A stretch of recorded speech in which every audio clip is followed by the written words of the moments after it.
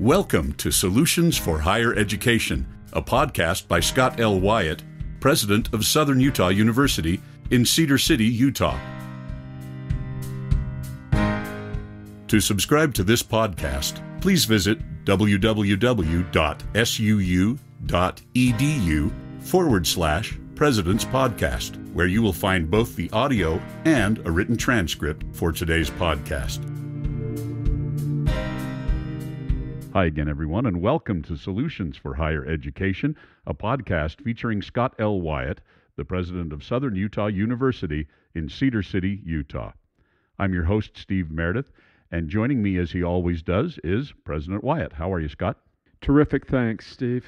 So our listeners know that we very often record in a small bedroom at the Center for Music Technology at Southern Utah University. And small former bedroom. Yes. We're not working around the nightstands or anything. Yeah, a former bedroom. But they also know that I think that we pre-record these because the hardest thing about doing a weekly podcast is getting it scheduled. And it's particularly true around a schedule as complicated as yours is. So we are actually not in our former bedroom in Cedar City, but we are at the Big Sky Conference basketball tournament in Boise, Idaho, as we're doing this, and set up in portable digs in a hotel room. So I don't know if I've painted a nice audio picture for our listeners, but anyway, here we are with a little portable setup in a hotel room in Boise. One of the things that we've been talking about during this particular set of podcasts, this last 10 or 12 or so, has been innovative practices that we really admire and are interested in learning more about. And again, today we are going to be talking to a very interesting and innovative educator. And why don't you go ahead and introduce him? Thank you, Steve. Yeah, we've got Dr. Rob Thomas, who's a professor of geology at the University of Montana Western, joining us today from Dillon, Montana. Welcome, Rob. Thank you, Scott. It is nice of you to give us some time, and you're probably just as happy that you're in Dillon instead of sitting in this little cramped hotel room with us. Yeah, I'm just enjoying the snow. One of those years keeps coming down. Well, you have a very interesting story to tell about the University of Montana Western that was in kind of a crisis time, and out of crisis usually we either die or something spectacular is born. Yeah. And so let's go back and let's start with the founding of the University of Montana Western really briefly, and then let's insert you into the equation. Okay. So, go ahead. Yeah, I think 1893, right? Yes, that's correct. Started as what? So it was founded as Montana State Normal School in 1893. There were 4 campuses chartered by the state in Montana, which became a state in the late 1880s, and then very quickly established agricultural land-grant institution in Bozeman, now Montana State University, University of Missoula, University of Montana at Missoula. A School of Mines, which is now Montana Tech in Butte, and a normal school. And there were 3 communities in Montana vying for the normal school: Deer Lodge, Twin Bridges, and Dillon. And Deer Lodge got the prison. Twin Bridges got the orphanage, and Dillon got the normal school.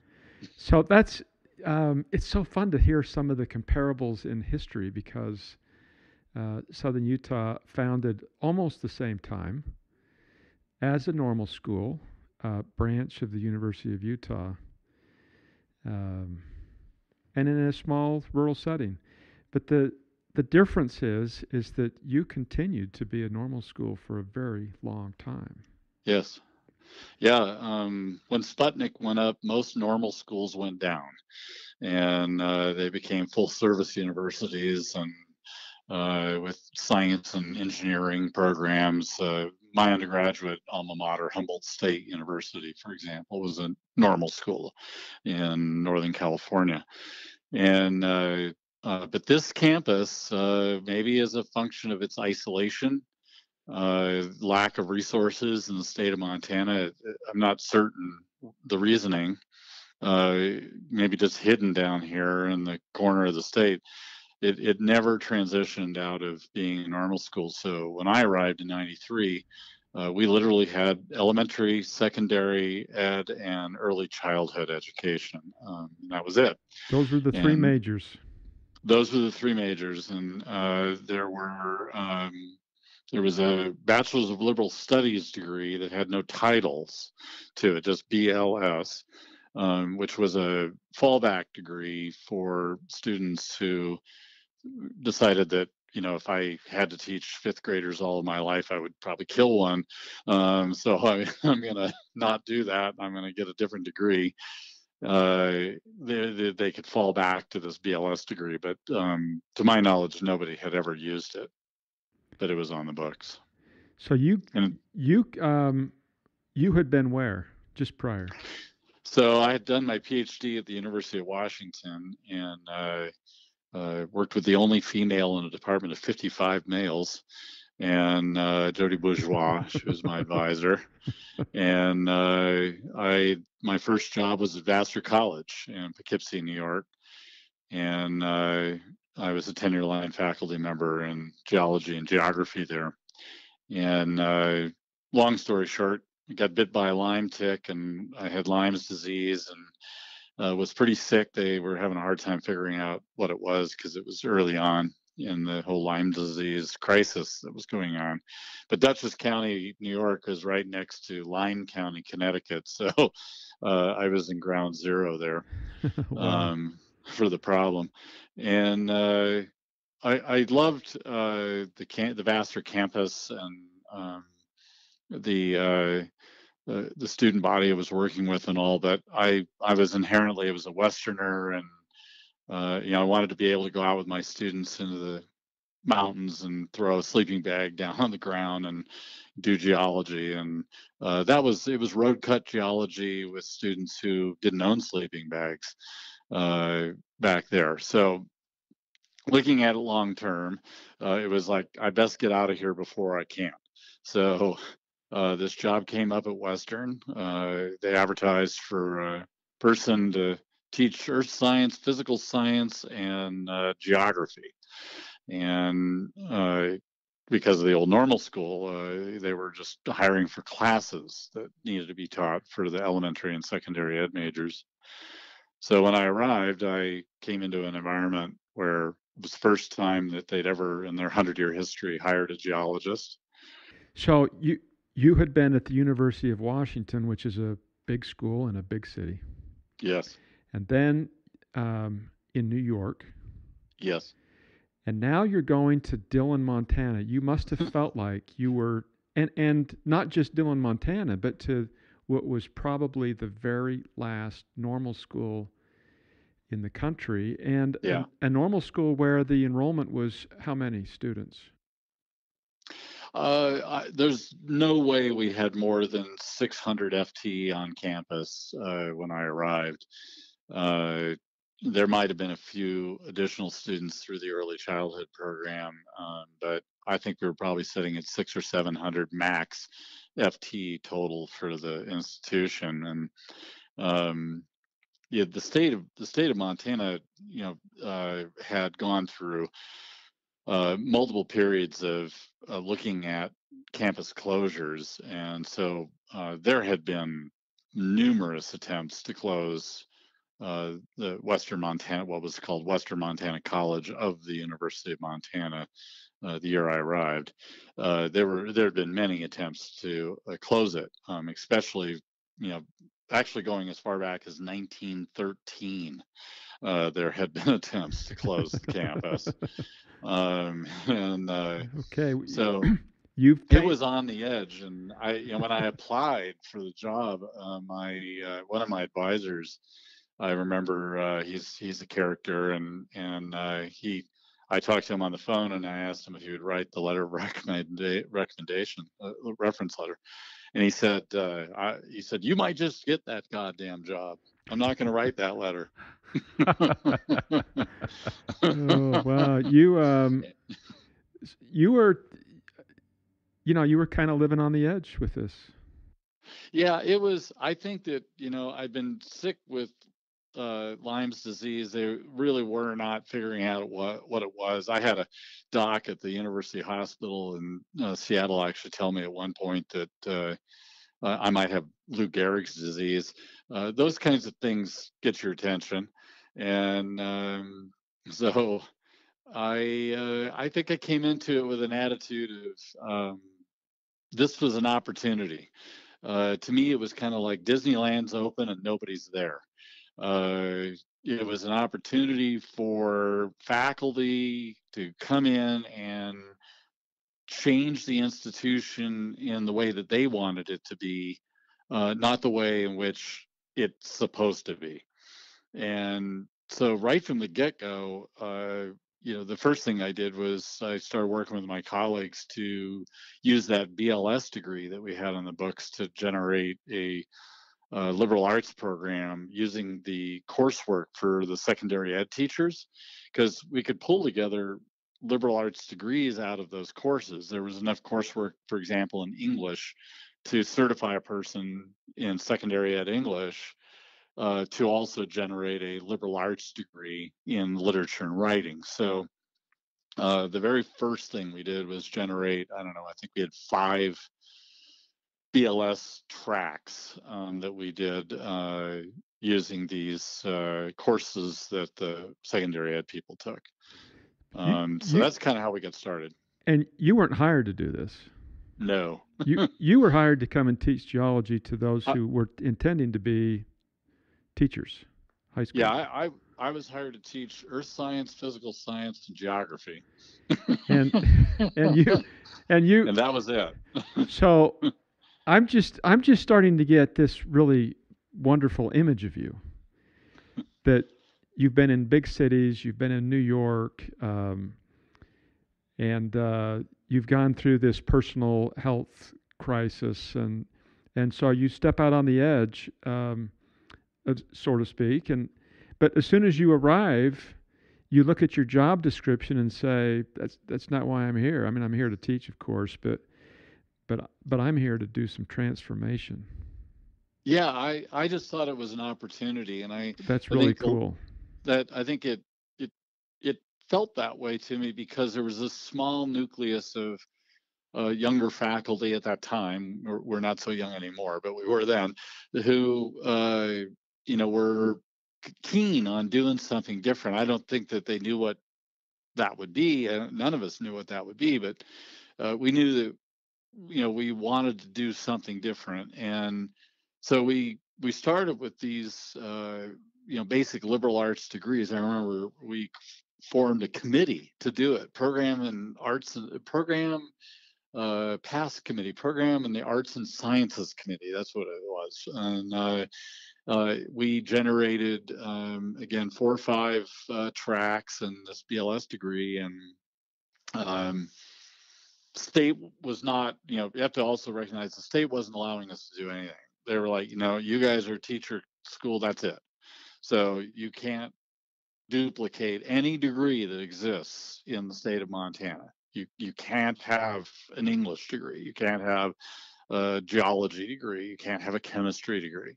So we were really hamstrung. And one of the things I remember, so in the very first year I was here, I went to the Board of Regents meeting. They're the governing body for the state. So this state has a state Board of Regents that is appointed by the governor and run through the Montana University system in Helena. And there was this regent, which are just lay people that are appointed by the governor. Yeah. And this guy was from Billings, and he was this pint-sized guy. He was all hat, no body. And he he came up to me and he says, "Give me one good reason why that campus ought to be open down there in Dillon." And I knew that, that the LDS Church had been looking at turning it into BYU Montana, and that it had been considered for conversion into the women's minimum security prison. And I couldn't come up with one reason why it should be open, other than I kind of liked the job that I'd just taken. And so I said, "I'll tell you what, I'll give it some thought and I'll get back to you." So the next Regents meeting, I came up to him and I said, "All right, now I've got an answer for you." And he said, "Okay." And I said, "Well," I said, "you all think that economic activity is all on the I-90 corridor, but I'm telling you that it's coming up from the south on the I-15 corridor, from Salt Lake, Pocatello, Idaho Falls, and Boise. And that if you want the state to be economically successful, you do not want them to see the junkyard in Monida, and then get to the ghost town of Lima, and then get to Dillon with its closed university, and then arrive at Butte with its gigantic pit of, contaminated water and mine dumps." And he said, okay, I get it. And so, well, that is a pretty that's a pretty good way to describe it. That we want our front door to look better. Absolutely. So and be better. I knew they didn't care about education; they only cared about economics. And so, but I knew also it was an epiphany for me that we had to have a reason to exist. So we could not be a normal school because you could get teacher certification at Walmart in '93. And so we had to do something. And the first thing we did were create these degrees. And in fact, actually, although it seems ridiculous now, we created the first environmental sciences degree, which is my department now here. We created the first environmental sciences degree in the state of Montana. And within 2 years, Missoula thought it looked good, and they created their own. And so, did they make you give yours back after that, or did they let you keep teaching it? No, they let us stay. Oh, that's good. That's good. But because ours was called a BLS in environmental science, so that's right. It was different. We kept arguing it's different, and so it struck me right away that we couldn't save this campus based on what we offered. We had to do it based on how we offered it. And so it just hit me one day. I remember that George Dennison, who was the president of the University of Montana at Missoula, and we reported to them, was on our campus basically to have a discussion with us about what we were going to do to save this place. And I went up to George and I introduced myself and I said, "George," I said, "what would you say if I told you we were going to go onto the block system like they use at Colorado College?" And he paused and he looked at me and he said, "My son goes to Colorado College." And I said, "No, I didn't know that." What a coincidence. Yes. And then he said, "I think that's a great way to teach and learn." And then he paused again. And then he got really close to me. George was a very confident person. And he got really close to me, way invading my space. And he took his right index finger and he poked me in the chest. And he said, "You'll never pull it off at Western." And he poked me 3 times in the chest. And so that afternoon, I went to my colleagues and I said, "We're going on to the block." We're doing it. We're going to make this work. I was able to make a hire. A colleague of mine, Sheila Roberts, who a geology professor, another geology professor, and kind of bridging the gap between chemistry and geology. You have to remember, there was 1 geologist, 1 chemist, 1 physicist, and 2 biologists when I got here. That was our staffing in the sciences. Oh, period. My goodness, that is small. But then you only had 600. Right. But students. we had less staffing than the typical Class A high school in the state of Montana. And so we were really, behind the eight ball. So, we grouped together and we formed environmental sciences, but again, that wasn't going to be enough to pull us out of the hole. And everyone really wanted us to go away. Uh, I think really people wanted, outside of people in the Dillon community, the system wanted us to go away. And so when we hired Sheila got some money from a research group in the state. It was just the research officers, and she got some money to travel down to Colorado College. And I had a colleague down there in geology, and so I set up a visit for the provost and Sheila and I to go down there. And our goal was to go down there and write a feasibility report on Montana Western becoming a block school, the first public university in the history of the United States to go on the block. And my goal with it all was experiential learning. I wanted to turn Western into the experiential learning campus of the University of Montana. This is how I thought we were going to have a reason to exist. So that while they were lecturing over Missoula and Bozeman and Tech, we would be the place people would go to go out in the field and actually work on projects, because you had freedom from scheduling with the block system. That was my only interest in it. Rob, tell us, not to interrupt this great story, That's okay. But most of our listeners probably don't know what the block schedule means. Okay.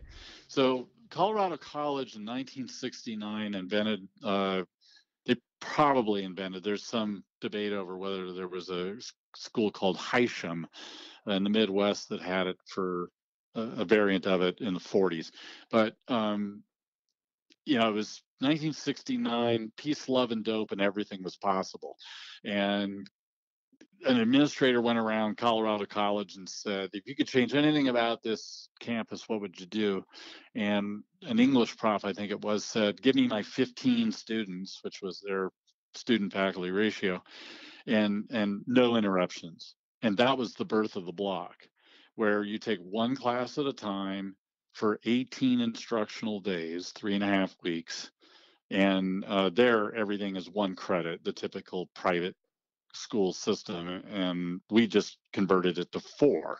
So as a public, every class would be 4 credits here, taken one at a time, 18 days. You would take 4 of them per semester for 16 credits. So a normal semester just broken down into 4 blocks.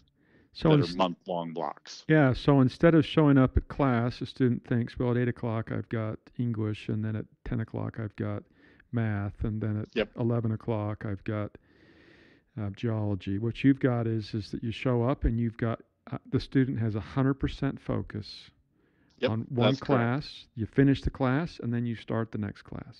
Yeah, another epiphany that I had is I was teaching an intro geology class, and I got done, and there were 4 students outside of the classroom, and I could hear them, and one of them said, okay, now you're going to go to chemistry, and you're going to go to English, and you're going to go to the business class. They were dividing up the responsibilities of the courses, because all they had to do were take notes. They didn't really have to be there. They were 50-minute classes, right? 3 days a week. Yep. And somebody was just going to yammer on for 15 minutes. So they just had to have somebody to get the notes. And nowadays, you can buy the notes for almost every class online. They're available. They're available worldwide. You can get them for any university in any country. And so I just knew that we had to move this place. Our greatest weakness was our small size, and I knew that was our greatest strength, because the difficulty in having freedom from scheduling and working with students experientially, where they're engaging in authentic practice in the discipline, is freedom of time. And you can only get freedom of time if you have small numbers to work with. If you've got to have 500 people in a lecture class, you just can't do this, because you can't take 500 people out onto the stream. I'm told that And 85% of colleges and universities in America have in their mission statement experiential education as one of their core yeah, themes. they But nip around at the edges. yeah, but you've taken this to a whole different degree. Yeah, this is I haven't lectured. I don't lecture. My classes are completely field and project based. So tell me what I would expect if I was a student in your class. So I've got an environmental field studies class I teach in the fall, and what we do is we go out and I get a project from one of the local agencies like Montana Fish, Wildlife, and Parks. So, for example, we've been working on the grayling in the upper Big Hole. Grayling are down to about 1,000 fish due to mostly habitat destruction related to bad ranching practices.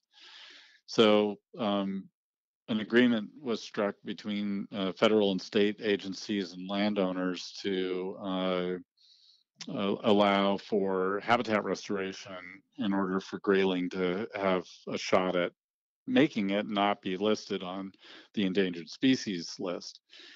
And the work that they're doing, nobody was doing any assessment of that work other than electroshocking to see how many grayling there were, to see if it was working. So what I do is I go to the land managers and say, okay, what do you guys want? What do you need done? And so we went up on the Big Hole Valley, up on the Big Hole River, about 40 minutes from campus, and I leave at 8:15 in the morning with the students, and we're up there all day, and they're in hip boots and waders on the river doing stream cross-section profiles and assessing riparian vegetation, bank stability, using Cerber samplers to collect macroinvertebrates and determine what the food resources look like for grayling in the stream, habitat surveys, all of it, sediment surveys, and then by about we're up there for 2.5 weeks, working every day, all day long. I typically get them back by 3:30, so if they're a student athlete, they can make practice, or if they're in a job, they can make it back by that time. And then by week 3, we're into data analysis mode. They're sieving sediments and counting bugs and using lab equipment to go through and do all the analyses, and then they go into report writing mode. And the reports are professional quality assessment reports. So the one I've got sitting here in front of me is 456 pages long, and we give them to the agencies so that they have assessment of whether their restoration work is actually working or not. So it's a real outcome that the students achieve from their work. Wow, And and that goes for 18 days. yes, And then on the 19th day or whatever, then they show up in an English class or something. they get a 4-day break. 4-day break. So they get Thursday, Friday, Saturday, Sunday. We faculty are grading like mad and getting ready for the next block. But they're off skiing at Maverick Mountain. And so we've got this, you're drinking from a fire hose. But, one of the things I always like to point out, one of my math colleagues, when we first went on to this in 2005, he said to me, he came down to my office and he looked, like something that the dog had drug out from underneath the porch. And he looked at me and he said, I've never been so tired in my life. and I thought, oh boy, this is not good. Because I'm the great Satan of this whole thing. And, if this is Southwest Montana, they'll lynch me, if this goes poorly. And he looked at me and he said, but it's a good tired. So he said, go ahead. he was just so excited about what he had just done in that block. And I've never seen a faculty member like that before. So if No grousing, no grousing, right? and No griping. what does math look like for 18 days? Oh, it's really cool. They'll give these guys, they give the students problem set to work on in the morning. Some of them are real data. They'll take data from us. So, for example, we'll partner, with, it's so small that, everybody. So somebody who's teaching probability might, gather some data from project, bug counts that I'm working on, in an environmental field studies class, and they'll take those data and they'll use those data. And many of those students took the environmental field studies class and collected, some of them collected those data, and they'll learn math using those data, and they'll be given stuff to work on, and then they'll kind of be left to work on it for a while, and then they'll come back and they'll go over it with the professor. And so in many ways it's really a great way to learn math. When we went down to Colorado College to check them out and write that feasibility report, I remember we went to the math people because I asked my colleague down there, set me up with the people that hate this system. I don't want to talk to the people that like it. Set me up with the people who hate it. So he said, okay, I'll set you up with math. And I'm like, no surprise there. So I go in and I talked to this math prof, and I said, so my friend says, you guys don't like the block. And he said, who said that? And he said, no, that's just baloney. He said, come here, follow me for a second. And I followed him, and we went out of this other room, and there was a one of these mobile chalkboards, and there was a couch, and he had a calculus class, and it was like a Calc 3 group, and they were working on a problem. And he said, you see this? And they were yelling and screaming at one another, all these students. And somebody was up at the board. And he said, I gave them a problem earlier in the day, and they've been at it, all morning long like this, fighting with one another over the solution to that problem. And that you can't do that in 50 minutes. No, you And can't. it was like, I thought, this is the best math teaching I've ever seen. And we've just taken it maybe a step further in that we're incorporating projects from all disciplines across campus, into these math courses. We have a survey of calc class that our students take, and the faculty member teaching it, Tyler Seacrest, he comes to me and he gets things like flow meters and things like that for me, and he actually takes them out in the field and gathers data. What does a literature class look like? I think it's I think the way to sum up all of it really is that it's authentic practice in the discipline. So writers write, literature people, read literature and argue over the meaning of it, and that's what's happening. So they're engaged in activity and having a longer duration of time and flexibility. The key is freedom from scheduling, so that the faculty member can set up that day between 8:15 and 3:15, however she or he thinks it should be set up for the best learning outcome for that topic. And so it varies by person. There's a real lack of uniformity, and that's good. Yeah. We're trying to not be like anyone else, and class by class. Have you tried? Have you done some assessments to see how learning compares? Yeah.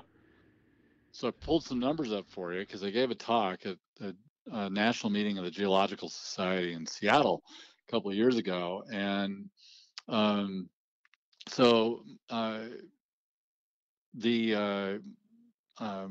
we did a NESI survey, the National Survey Student Satisfaction Survey engagement. Yeah. Right, engagement survey, and The participation was high. 72% of first-year students, 94% of seniors participated, and you have to know now our numbers are at 1,500. So we went from 600 students, and we peaked at 1,501 a couple of years ago, and we had the highest growth rate anyway, a couple of years back, the highest growth rate of any campus in the University of Montana system. So students or like in it. the Montana University system, in the whole system. Pardon? Students are liking this. Oh yeah. So the NESE survey, so 61% of the students reported that they were having field experiences, and 86% were reporting that they were engaged in service learning. And these are the highest rates for both of those categories in the whole Montana University system. Retention. Our fall to spring retention rate is over 90%. And our persistence rates, fall to fall, are about 90%. Those are good numbers. Very high. Those are numbers that anybody would be happy to have. Vassar could be so lucky. What's your graduation rate? Okay, so degree completion, 135% increase in the total degrees awarded since 2004. That was the year we were not on the block in 2004. We went on it in 2005. So we had 135% increase in degree completion from 2005 or 2004 rather, pre-block, to 2013 or 2015 rather, when I got these data. And that's the highest percent increase in the Montana University system. Course completion. First year student course completion averaged increase since 2010, which is during the period of time we've been on the block, that was at 96%. So students are completing their courses. 96%. That's really great. Are completing their courses. And then graduation.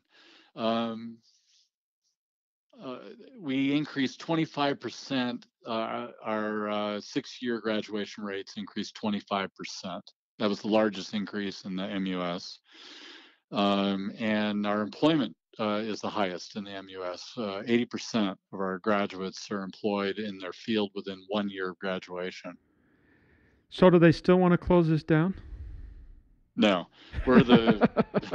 It sounds to me like you're a leader in the state now. Yeah, I mean, that's going too far. I think what happened is initially, I got overexposed for this. I was the Carnegie Case U.S. Professor of the Year. That had never happened ever in Montana, and a variety of other things. But then there was a string of awards, not only for faculty but for the campus itself. I mean, we were consistently ranking in these rankings for what they're worth, in the top 3 for our category, which is undergraduate, baccalaureate, public. And the only list we ever ranked in before was who was going to be closed first, us or Northern Montana, Montana State Northern up in Havre. And so yes, we definitely became the golden-haired child in the system. But honestly, I still think that we live in a society where bigger is better, and so the emphasis is still all about cat grizz, football and what's going on at the big campuses. And I think everyone is really happy they don't have to think about us down here. But I don't think that they're thinking that much about us. But you've at least carved out a niche that We did carve out a niche. Your imminent demise is not imminent anymore. Absolutely. Yeah, we saved the campus, and faculty did it. We had our provost, Carl Ulrich, was with us, and deserves a lot of credit for helping shepherded the whole process through. Our dean of outreach and research, Annalise Ripley, she was the one that helped us to get a FIPSI grant, which ran a pilot, because, the story is way too long for a podcast, but we had a day called Black Tuesday when everything fell apart. And we had a literal meltdown with the public on this campus over block scheduling. The public, the community was very opposed to this.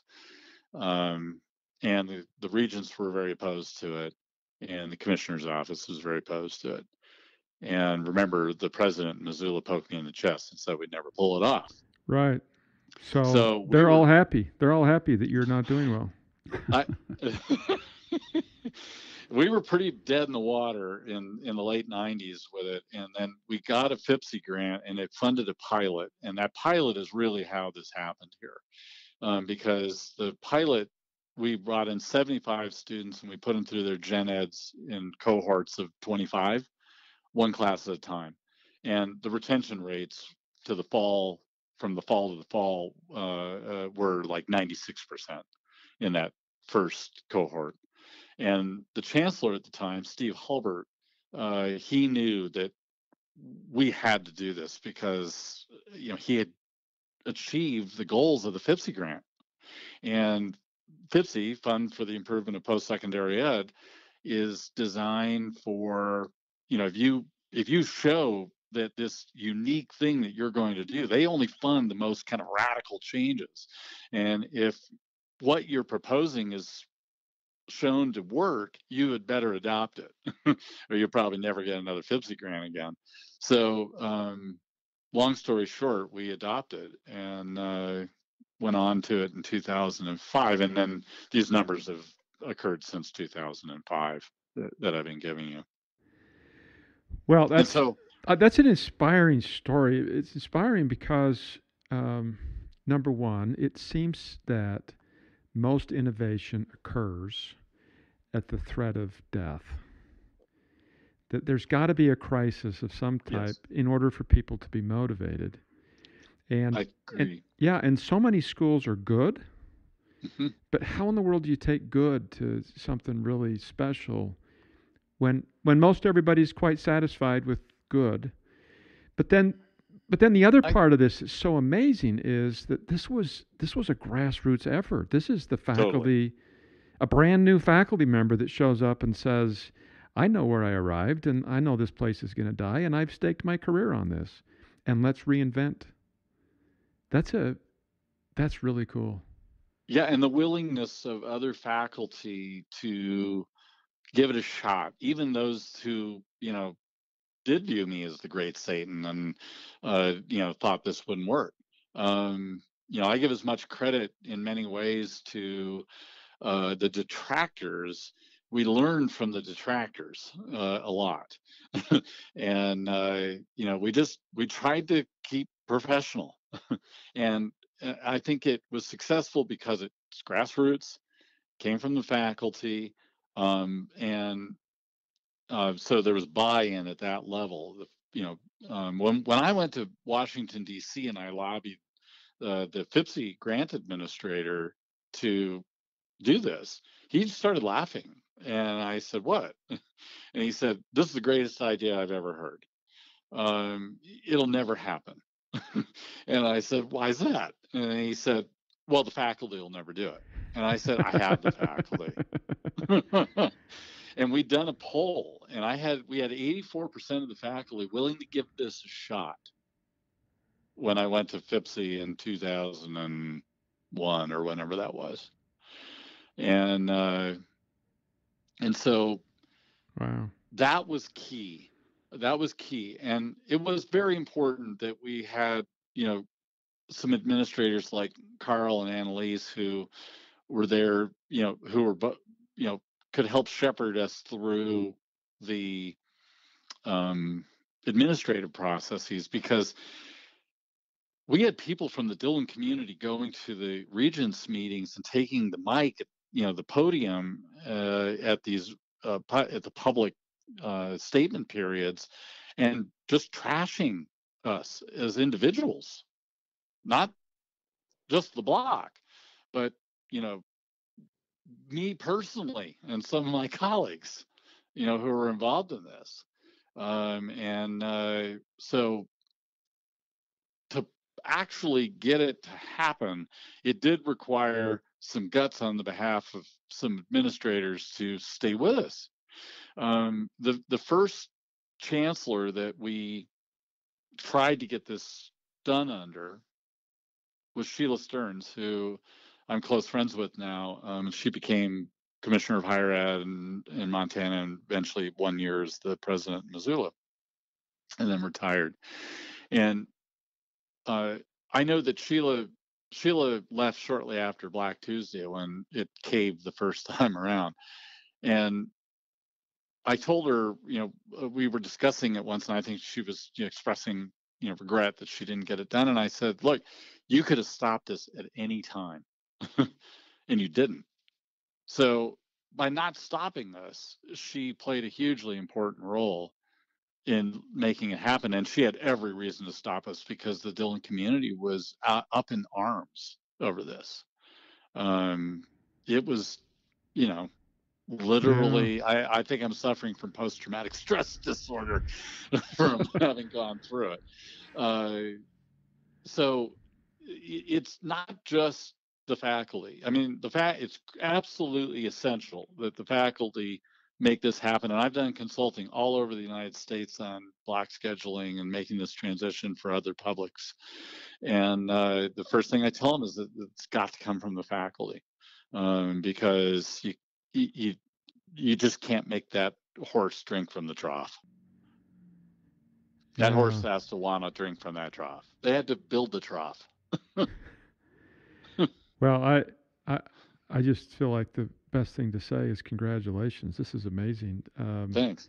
Innovation is so hard to do, and it seems harder to do in universities than about anywhere, because we've got this tradition that just goes back so long.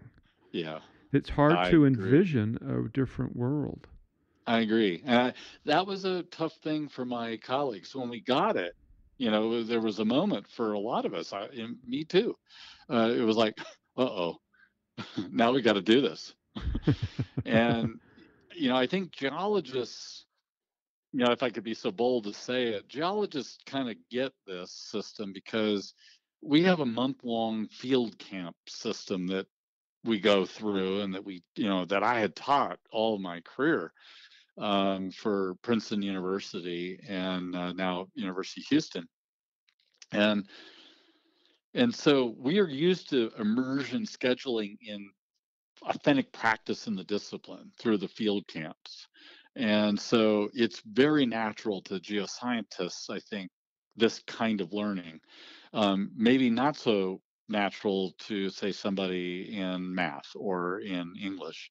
But I give huge credit to my faculty colleagues, because they had the guts to say, okay, this is, what I know is 50 minutes of lecture 3 days a week.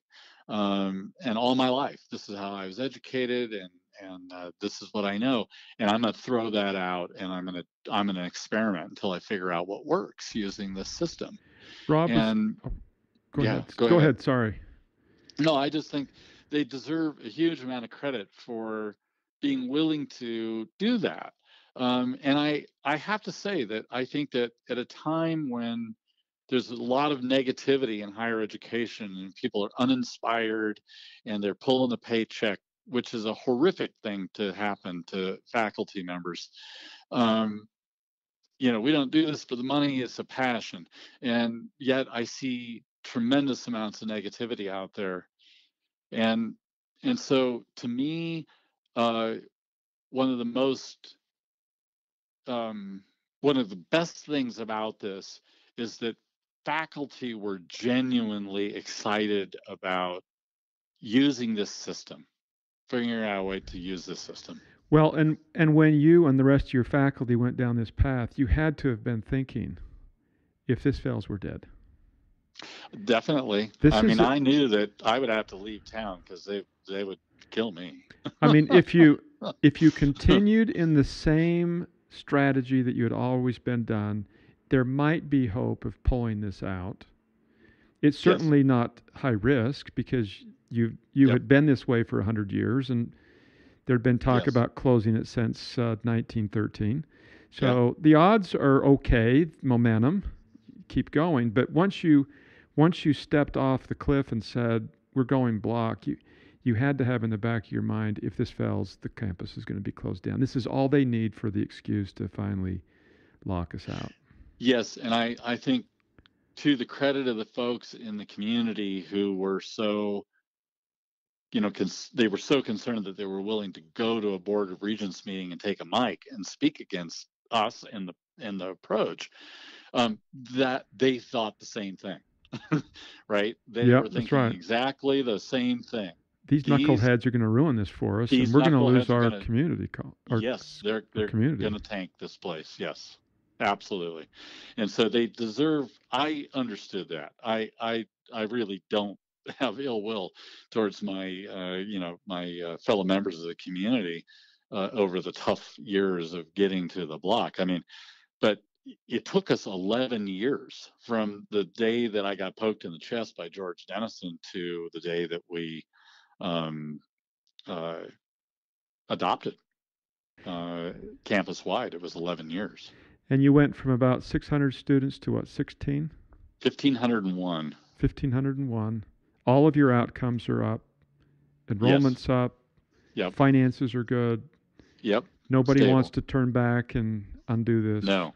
The great thing, here's a great story, real quick. So there was a fellow at a local restaurant who was really opposed to it. And I knew him, and I had his wife in a class of mine before we were on block. And every time I go in that restaurant, he would come over to me and he would really give it to me over the block. This is a bad idea. We shouldn't do this. This is a bad idea. And right, he goes out of business if you fail.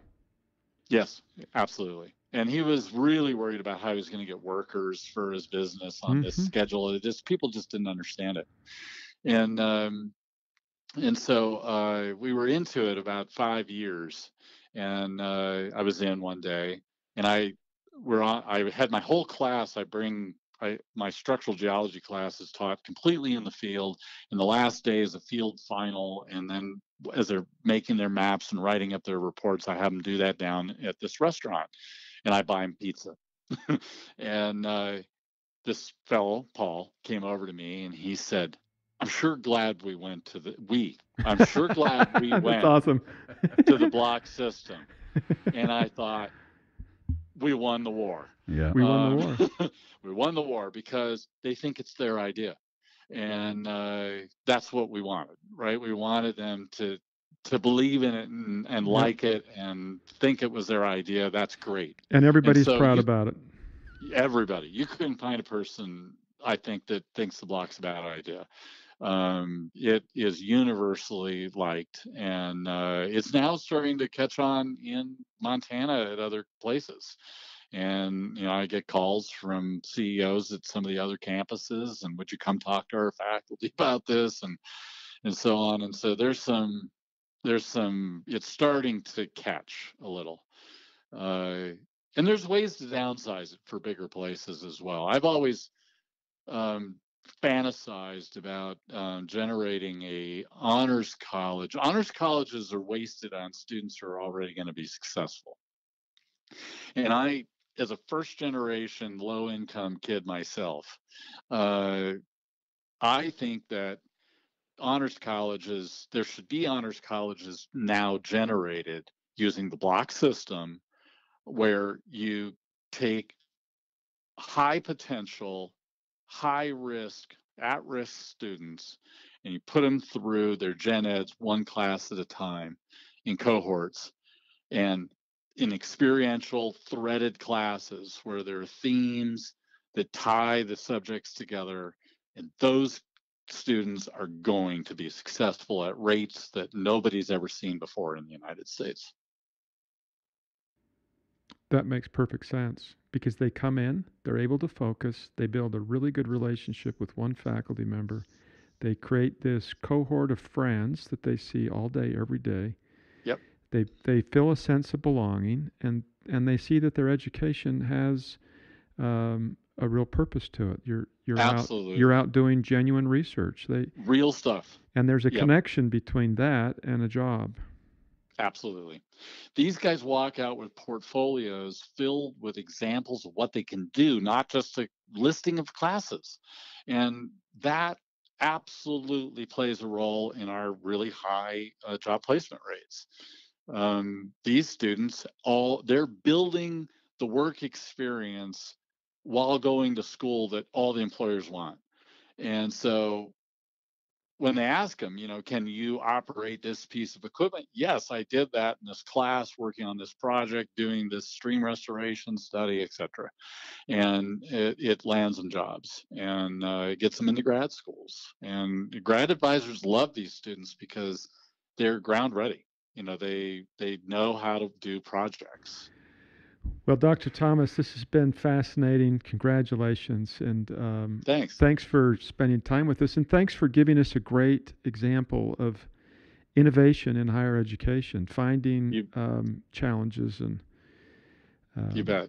I hope this spreads. Pleasure. Yeah, me too. Me too. It will only be successful if it spreads. It can't just stay here. You're right. That's crucial.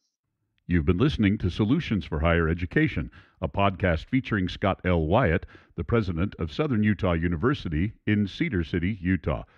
We've enjoyed having as our guest today Dr. Rob Thomas, a professor of geology from the University of Montana Western in Dillon, Montana. We thank Rob for joining us, and we thank you, our listeners, for listening. We'll be back again soon. Bye-bye.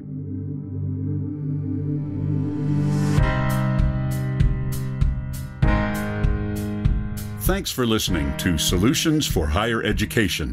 To subscribe to this podcast, please visit www.suu.edu/President's Podcast, where you will find both the audio and a written transcript of today's podcast. The original music for this podcast was composed by Jack Barton, a master's degree student in music technology at SUU. For more information about Southern Utah University, please visit www.suu.edu.